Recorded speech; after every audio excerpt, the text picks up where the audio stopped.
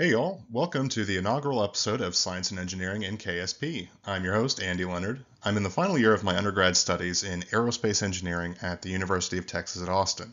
I decided to use part of my winter break to kick off this series, in which I'll explore some of the technical aspects of spaceflight and see how Kerbal Space Program measures up to reality. Johannes Kepler was born in Weil-der-Stadt near what is now Stuttgart, Germany, in 1571. He was a math teacher at a seminary school in Austria, then went on to work with Tycho Brahe, who was known for his detailed astronomical and planetary observations, in addition to being slightly out of his mind. It was under Brahe that Kepler developed his first and second laws. What happened was Kepler could not reconcile Brahe's observations with the Copernican model of planetary motion, which assumed a system of circular orbits. He realized that the planets orbited in ellipses rather than perfect circles. A decade after he published the first two laws, further analysis of the data, coupled with more research into the harmony of geometry and physical phenomena, Kepler formulated what became his third law. So let's see what the laws are. Kepler's laws of planetary motion are as follows. First law, the orbit of a planet is an ellipse with the sun at one focus. Second law, a line segment joining a planet and the sun sweeps out equal areas during equal intervals of time. Third law, the square of the orbital period of a planet is proportional to the cube of the semi-major axis of the orbit. Now, one big thing to recognize about these laws is that although they were written for the case of planets orbiting the sun, they also apply to objects in orbit about planets and moons. We'll dig into how to verify these laws in a moment, but first let's talk a little about the geometry of ellipses. The graphic on the left is an annotation of an ellipse in the context of an inner and outer circle. The central body, like a planet or star in this diagram, would be the focus on the right, and the focus on the left is empty. And just so you know what I'm talking about, here's one focus, that's the central body, and here's the empty focus. The line R connects the focus to a given point on the boundary line of an ellipse, which is the path of an orbit, and the angle theta describes the position of the radius with respect to some arbitrary reference point. In 2D coordinates, we usually take this reference point to be the right horizontal. So here. We start from here, that's starting at 0. Now in terms of orbital elements, this angle represents the true anomaly, which we'll look at closer in the next episode. If we sweep this angle from its starting point all the way around to where it started, you can say we've swept out 360 degrees or 2 pi radians. Now, if you imagine a line along this long axis here, or the line through the points farthermost from the center, then you've drawn the major axis. This parameter is half of that, so we call it the semi-major axis. This other line here, along the short axis, is the minor axis, so you can probably guess that B is the semi-minor axis. We have one more distance to measure, and that's the semilattice rectum P. The semilattice rectum goes from the edge to the focus and is perpendicular to the semi-major axis. Now, if this measure seems a bit arbitrary now, don't worry. We'll see some equations on the next slide that show how it fits in with the other parameters. Finally, let's talk about the eccentricity by looking at this set of figures on the right. First, we see a circle, which is the special case of an ellipse with 0 eccentricity. As we increase the eccentricity, though, we can see that the ellipse stretches out and the foci move further and further away from the geometric center. So here we have an eccentricity of 23, and the focus is a little off-center, and here we have an eccentricity of 0.43, and the focus has moved even more. And here's 0.77, and the focus is all the way out here, and in every case you can see how it kind of stretches out, and the minor axis and major axis kind of change with respect to each other. Now, in a future episode, we'll see what happens when you increase your eccentricity to 1 or greater, but for now, let's constrain ourselves to eccentricities between 0 inclusive and 1 non-inclusive, meaning infinitely close to but not quite 1. Alrighty, now that we have a language for talking about ellipses, let's dig in and see if KSP holds to Kepler's laws. First, let me be clear, this isn't supposed to be some rigorous mathematical proof. All we're doing here is trusting that these equations are valid and using them to verify that KSP adheres to Kepler's laws. If you're interested in finding more information about how these geometrical relations were first discovered, I encourage you to do some Googling. Wikipedia in particular is a great math resource.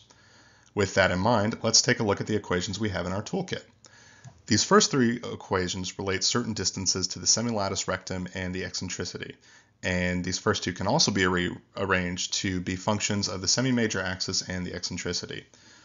This first quantity is the apoapse distance, or the point on an ellipse furthest away from the focus.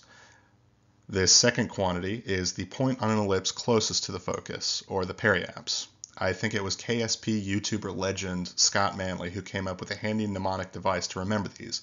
At apoapse, you're afar from the surface, and at periapse, you're perilously close. I tacked on this equation for the area of an ellipse, which is simply pi times the semi-major and semi-minor axis. Finally, consider these equations as applied to a circle. Eccentricity becomes 0, so disregard that, that. And all the distance quantities, periapse, apoapse, semi-major axis, semi-minor axis, and semi-lattice rectum, all simply become the radius of the circle. Then you can see how everything becomes equivalent, and the area becomes the famous formula pi r squared. Let's switch over to KSP and see if these equations hold. So here we are in orbit about Kerbin. Valentina has graciously agreed to be our test pilot in looking at Kepler's laws, and she's actually pretty eager to find out if they apply in her universe. So remember, for the first law, we're just going to see if the apoapse and periapse distance equations hold.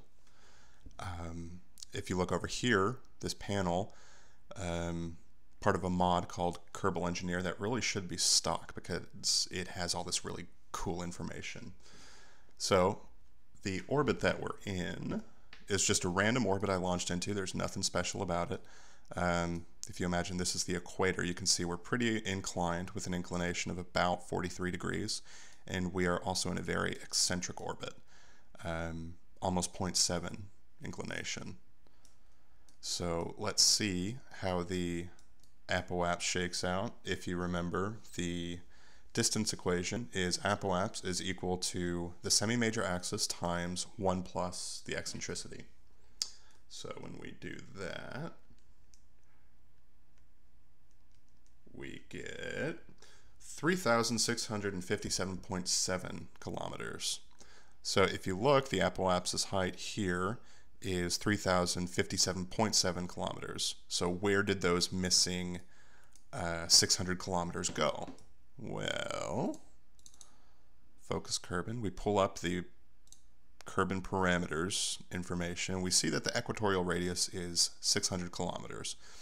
So these equations basically measure from the center of the body, basically assuming a point mass. Obviously that's not true. We have a pretty big planet in the way here. But as a first order approximation, these equations are really useful. Right, so what about the periapse? Well, remember, for that, it was basically the same equation, except we just changed the plus to a minus. So once we get that, we get 710.46 kilometers. So again, we subtract out the 600 and we have 110 kilometers thereabouts. So yeah, looks like the equations hold. If we add these two distances, 657.7 plus 710.4, we get 2a, and 2a is 4,368.1 kilometers. Divide by 2,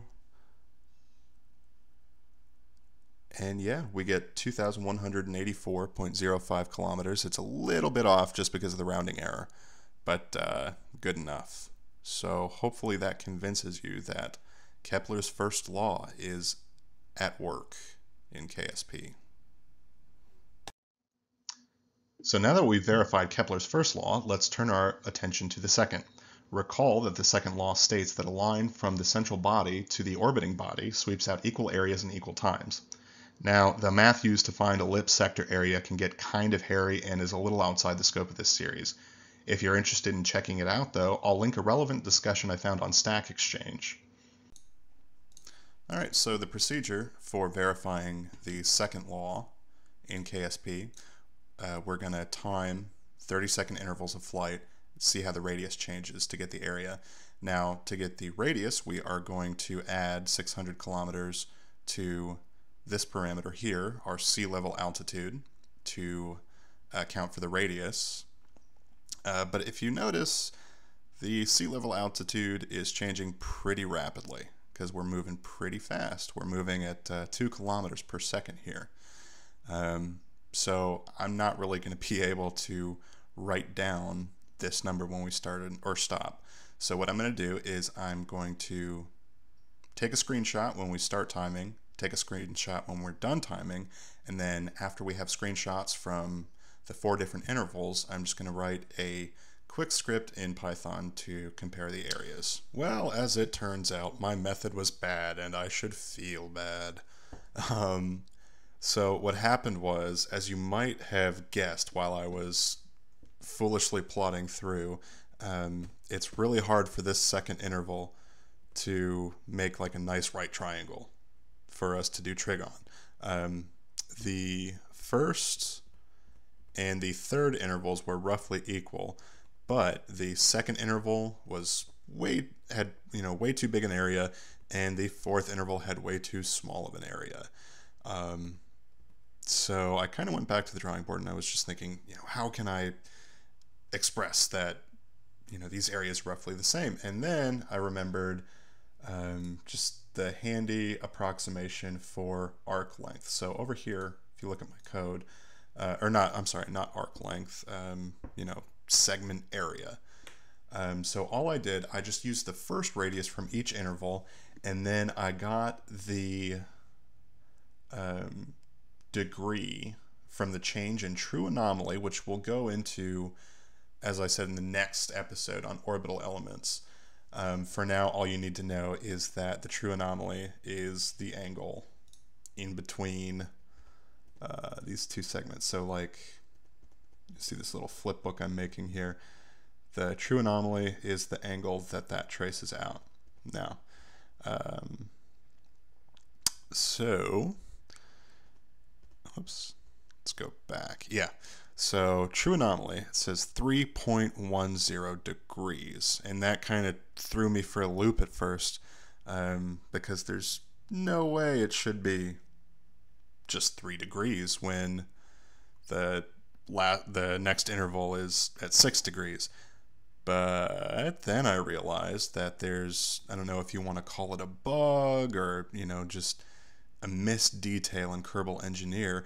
This isn't in degrees, it's in radians, which makes sense because over here we have about pi radians at apoapse, and over at periapse we have about 2 pi radians. Once I figured that out, I even made a comment over here. Holy cow, this is in radians.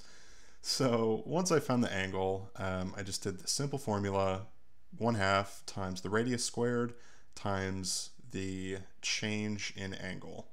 And to make everything simpler, I divided through by 1,000,000. So instead of square meters, we're going to get our answers in square kilometers. I have everything set out to print, so let's take a look. And yeah, you can see that in every case we swept out about 30,000 square kilometers. So yeah, Kepler's second law does apply. Now for the third law, we're just going to do another simple equation check like we did for the second law. Recall that the third law says that the square of the planet is proportional to the cube of the semi-major axis. The constant of proportionality turns out to be this quantity here in the parentheses. G is Newton's universal gravitational constant, which is 6.67 times 10 to the negative 11 with some crazy mess of units. I think it's Newton's kilograms squared per second squared, something like that. Big M is the mass of the central body, so that's that here, and the little m is the mass of the satellite. there. The first equation is arranged such that we get the period by itself over here, and that'll come out in units of seconds.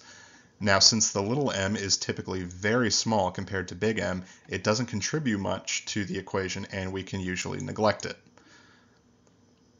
Now, this second equation here defines the gravitational parameter mu as the product of Newton's constant and the mass of the central body. We're going to find that this parameter comes in handy to describe motion about planets and stars. And now, for the last time this episode, let's jump over to KSP to test what we've learned. Okay, so finally, the equation I showed you in the PowerPoint reduces to period equals 2 pi times the square root of a cubed over mu. So let's look at all of our different parameters. Our period is just about 3 hours. Now 3 hours times 3,600 seconds per hour is 10,800 seconds. Okay, so that's the number that we're going to need to be close to.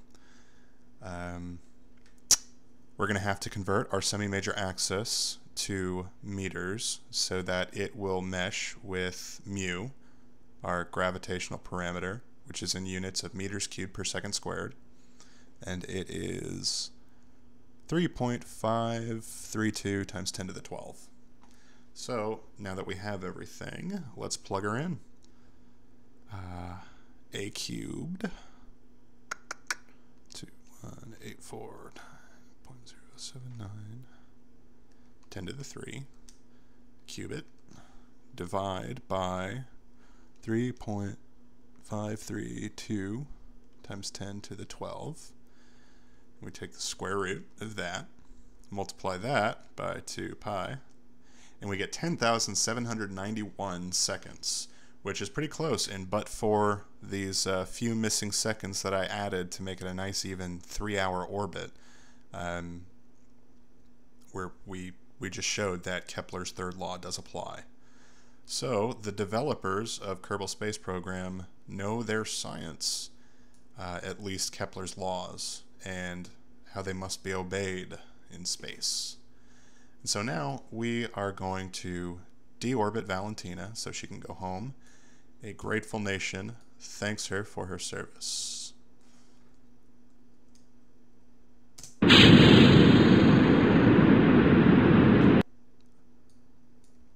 And I hope you had fun watching. If you have any comments, suggestions, ideas for future episodes, let me know.